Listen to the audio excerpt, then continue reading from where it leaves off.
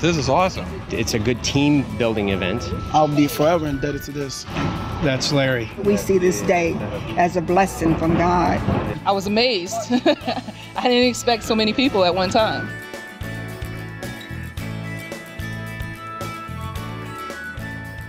I was referred to Pastor McCluster to help me find kids that would be good candidates for a scholarship to a private school. Before I left, I was looking around at the building and I said, you know, what happened to the roof? He explained that Hurricane Sandy, which was almost 2 years ago, had ripped off half the roof. They had $125,000 worth of damage. The basement was full, like 5-6 feet of water, sewage water, just wiped out the whole community room and all the little daycare rooms and things they have in the kitchen. The insurance company told them that they only were covered for $25,000 if it was a flood. And I said, we can't have this. We can't have this. In fact, we can't have this for another month. We can't have any more rain coming into this church. So we need to fix this. After Hurricane Sandy came by and did the damage that it did, flooded our fellowship hall downstairs and destroyed everything. We had to rip up all the carpet, throw out all the flooring. This whole yard was totally wiped out. It was literally covered with trash from the ocean and branches, and a telephone pole had just been washed in because of Sandy. It was just a couple of weeks before the convention, and the last thing I need is a huge project before the convention. I mean, I'm scrambling, I'm under pressure trying to get things done. Even with all the extra burden taken on at the last moment, I knew I was going to be fine and I was going to make it. I would go to work in the morning and in the afternoon and come here after work and stay to help. The church has a really low budget. They had volunteers. They had patched a few shingles on a few spots, but I don't think there's a lot of people associated with the congregation who are tradesmen, real tradesmen. Many people have come by this church and seen the challenges and have said they were going to do something. We always ran into one other situation, mainly finances. I almost wanted to throw in the towel.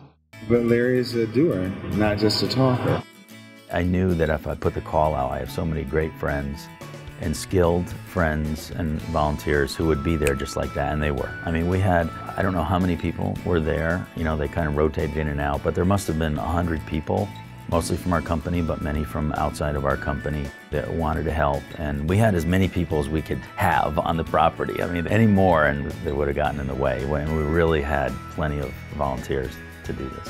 The train goes by directly across the street every day. And you also have the ferry to Long Island right across the street from the church. And all the people that come off the ferry and get on the ferry, they're seeing this church. And now they're going to see this pretty little church with a big cross on the roof. It's going to be a landmark for the next 30 years that roofing lasts. We put this white cross of white shingles in the field of black shingles. And now it sends a message, and it's just going to be a really special thing. You know, millions and millions of impressions. It's a blessing. These people just volunteer their time to come over and help us out. So the weekend before the project, Wendy and I bought all the paint, and we put it on the building in patches to make sure the colors were going to work, because we're drastically changing the color of this building. It was just a tan, monochromatic earth tone. It needed something. So we put the colors on, but I also got on the roof and painted the cross on the roof to make sure it was going to work, it was positioned right, it was the right size and all that. And we got that right, and it was just fantastic. I was so excited to see it really go on in the shingles.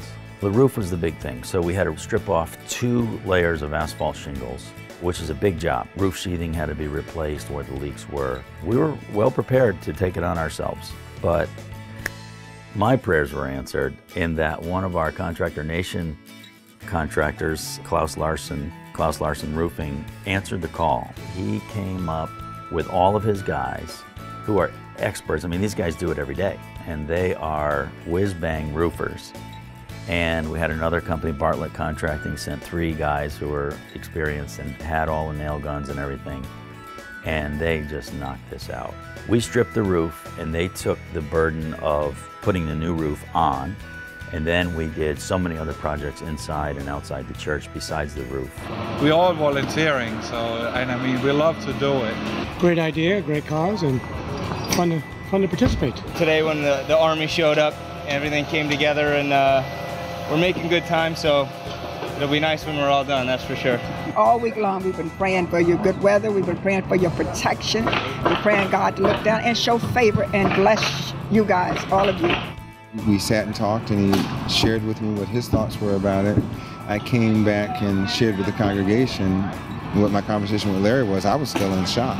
People just started weeping, shouting and cheering, and all the different range of emotions that come when something as tremendous as this happens. Just joy from the kindness that had led Larry to help us. He's harnessing all this sincere goodwill of people, putting it to good use. One thing we saw was that they had an old church van that had gotten stolen, and they ripped the seats out of it and stuff. The pastor had bought a new church van last year and then couldn't afford to letter it. Sam Lane stepped up and he lettered that van, and Dan Fitzgerald designed the graphics, and man, this van looks fantastic now. Last night, for the first time in almost 20 years, the light on the steeple was on. And as the people were coming out of the church, and they could look up and see the light, it was a joyful moment. When my house burned down, there was 2 light fixtures on the last wall that was untouched by the fire. Tanner took these light fixtures off the wall, and we were able to put those 2 light fixtures, which are big, beautiful, perfectly suitable light fixtures, on the front of this church.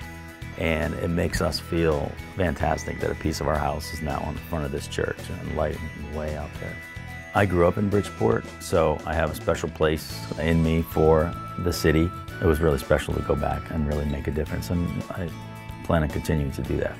From the bottom of my heart, I'm truly grateful. And I know that the members that are here and the members that could not be here today are truly grateful. And this is God's plan, this is God's miracle. It's unbelievable. It's more than I could ask for. No one could give me a better gift. I think that a lot of people are looking for projects like this. I'm so proud of all my employees and friends and family. They didn't ask why, they asked when, and it was awesome.